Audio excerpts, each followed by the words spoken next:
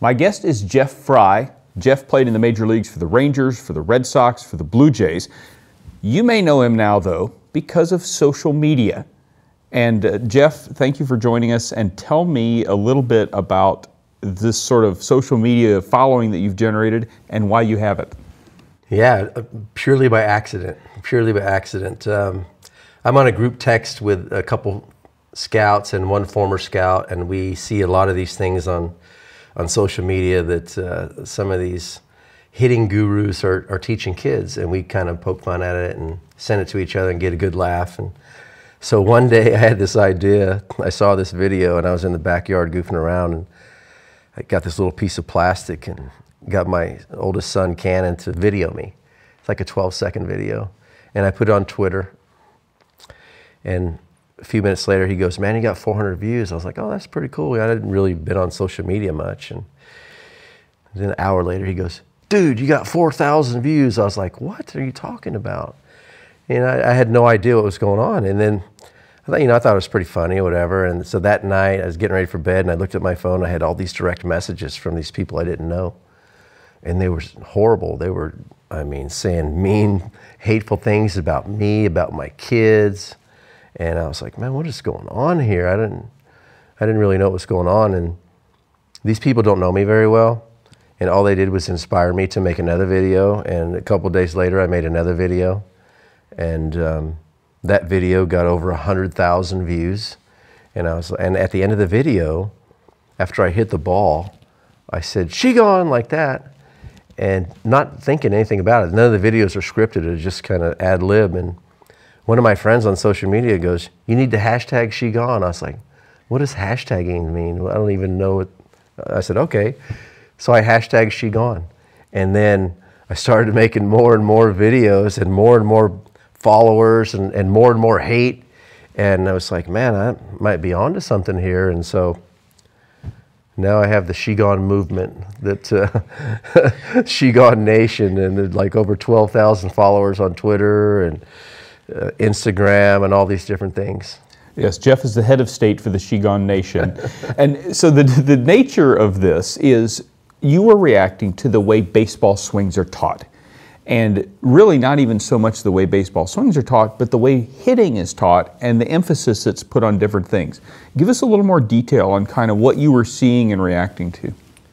Well, you see in the game today, there's all this talk about launch angle and exit velocity and things, and all these measurements that seem to be how we're trying to determine if somebody is a good baseball player or not. And I think what's lost in all this is that the guys that we see on television are the best players in the world.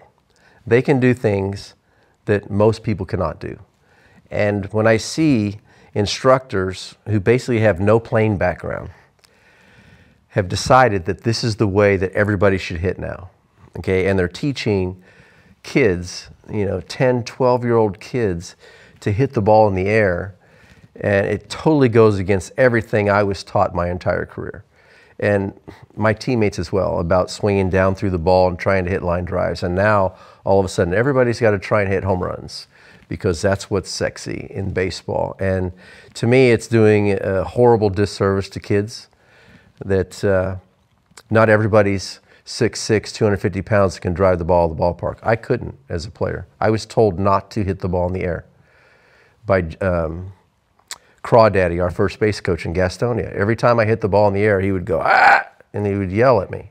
So I prided myself on hitting line drives and ground balls, and that was enough for me to get to the major leagues. So why all of a sudden has everything shifted, and now everybody has to hit the ball in the air and try to hit home runs? And I think that's what we see in the game today is the game is less action and to be honest, kind of boring.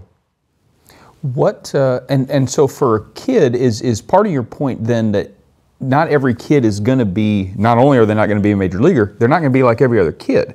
And so if you're trying this one-size-fits-all approach, that's not the way it works, and that's not the way it works in a game either. No, it doesn't. And there's few guys. Some of the teams I played on in my career, we'd have 2 or 3, maybe 4 guys that were the run producers, the guys that hit the ball over the fence, and the rest of us were supposed to do everything else, move runners, learn to bunt, hit and run, hit the ball on the line, hit the ball on the ground, and get on base. And now this idea that everybody has to hit the ball in the air, it makes no sense. And I think there's so much failure in the game, even at the highest level now, because that's what everybody's doing, okay? And these guys are getting paid to do it, okay? It's not fun when you fail, but when you still get paid, you can accept that. You can deal with it a little easier. When you're a kid just learning to love the game and you're constantly failing because you're just hitting the ball in the air, eventually you're going to quit. Because I played baseball my whole life because it was fun, and I had success hitting line drives. And now I see the fly balls that are all or the launch angle swings being taught to kids, and these kids are going to have so much failure that eventually most of them are going to quit the game, and it's not good for the game. I watched a broadcast the other day that Major League Baseball MLB Network did, and it was basically kind of a stats, advanced stats focused broadcast, and it was quite frankly really interesting. But there was and I'm certainly not one that dismisses the advanced stats movement. I think there's useful things in it, but I was listening to them to discuss whether a pitcher should be taken out after 4 innings because he was about to go through the lineup for the 3rd time, and they showed some stats of how he fared in that situation, and they weren't very flattering. But I also thought, there's a whole lot of other things going on in this game that you have to think about besides that. And so, how's the bullpen rested? Did a guy twist his ankle shagging flies in batting practice? That's your middle reliever. All these things that you have to factor in, that you have to get beyond that. And in some ways, this emphasis makes it, you can't rely on that too much. Is that something that you're sort of seeing, that people are really kind of trying to almost in some ways oversimplify it? Well, I think the Tampa Bay Rays can attest to that. They pulled down Blake Snell in the 6th inning and breathed life into the Dodgers when he was dealing, and I think it's just too much analysis, okay? And that manager's job used to be to know the pulse of your players, know how this guy's feeling, know if he's confident. The pitching coach talks to him every inning, can tell if he's getting tired. They have these conversations. But so many of these moves now are predetermined, okay? So irregardless that Blake Snell has a 1-hitter through the 6th inning of Game 6 of the World Series, the 3rd time through the lineup, the team hits better against him. Of course they do. He's not throwing as hard. We know that, but you don't know what's inside that guy. This is Game 6 of the World Series. This is important. He's going to step up, and the manager knows the guys that can do that, and the pitching coach knows, and the guys that are sending down the lineups from upstairs don't necessarily know that. Well, and you have to think about everything else that's going on with your team too. And look, even if you're relying on stats, you got to make sure you're looking at the right stats, and some of that could include, if you take your starter out, is your middle reliever going to be better? Yeah, and I think it cost the Rays because they were using the same relievers every game, and eventually these guys are going to wear out. These guys generally don't throw every single day. And so a guy who'd give up 1 run the entire playoffs, or the entire season, I know it was a short season, he gave up a run in every game in the playoffs. And this guy had an ERA under 1. So obviously something's changed. It shouldn't just be, well, this guy normally hits good against left-handers. Well, maybe not this left-hander. Mm-hmm. Right, and if you're relying on stats about what a pitcher is going to do when he's got normal rest and trying to apply those to when he doesn't have normal rest, you might be relying on the wrong stats, which gets back to what you're saying about you need to look at other things. Yes, you have to, there has to be the managers would have the pulse of the players. They would know. They would know if they're getting tired, if they're wearing out, if this guy, there's things that go on outside of the baseball field you don't know about. Maybe this guy got into an argument with his wife before he came to the field that day. Maybe he had a car wreck, or maybe his mom is sick.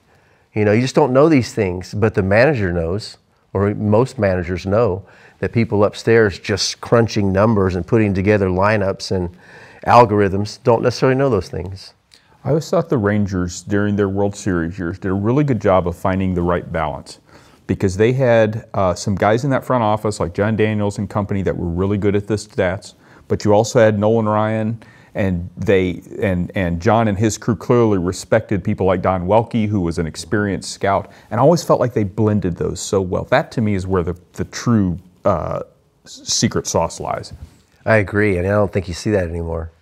Most of those, the Don Welkes of the world, there was a great baseball man. Those guys are being pushed aside for very intelligent guys, Ivy League guys that, you know, can figure out all this data and analytics stuff, but you still need baseball men in there that know what it's like to step between those lines under pressure and have to perform. And I think we need a blend of that like we used to have, and I think it's too one-sided right now.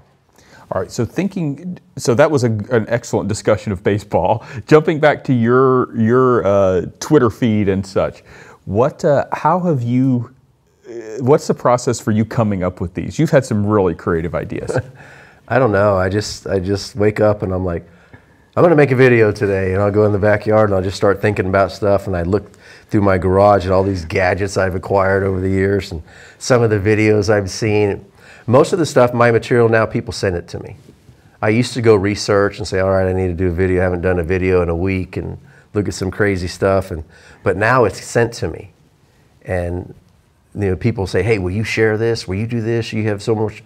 Will you promote this? We have a baseball camp. Will you do this? And it's really cool. I think the coolest thing is that I have so many kids now that follow me, and one little girl, Lillian Martineau, is a freshman in high school. She made her JV baseball team as a girl, and she works harder than anybody else that I've seen on social media. Another little boy I actually got to talk to yesterday, Jacob Folks, is an 11-year-old boy, and his dad is a huge fan of what I'm doing and believes in the old school, doesn't believe in all the select baseball stuff. And Jacob, his dad called me about Jacob and said, Jacob loves you. He loves all the stuff you're doing. He made a video imitating me and said, this is Jeff Frye and Judy, the hitting guru. He made signs. He did all this stuff. And I was like, I got to send him a picture. He said Jacob was running to the mailbox every day, and he sent me a picture of Jacob holding up this picture, and now he wears a Shigon hat. And I talked to him yesterday. He just got a scholarship to go into his private school, and he's just doing all these things in the community. I mean, it's really cool what is happening. You know you have made it when people are doing parody videos of your parody video. Yeah, and it was really good too. And actually, I'm about to sell a shirt, the Judy the Hitting Guru shirt that him and his dad came up with a design, and it's gonna help their baseball league, and it's also going to benefit breast cancer. And so I'm going to do that in partnership with them. Well, that's awesome. All right, so tell us, if people want to get some of the merchandise that you do have for sale now, tell us where they go. ShigonHitting.com. And they can follow me on Twitter at 03JFrye, not 0, but O.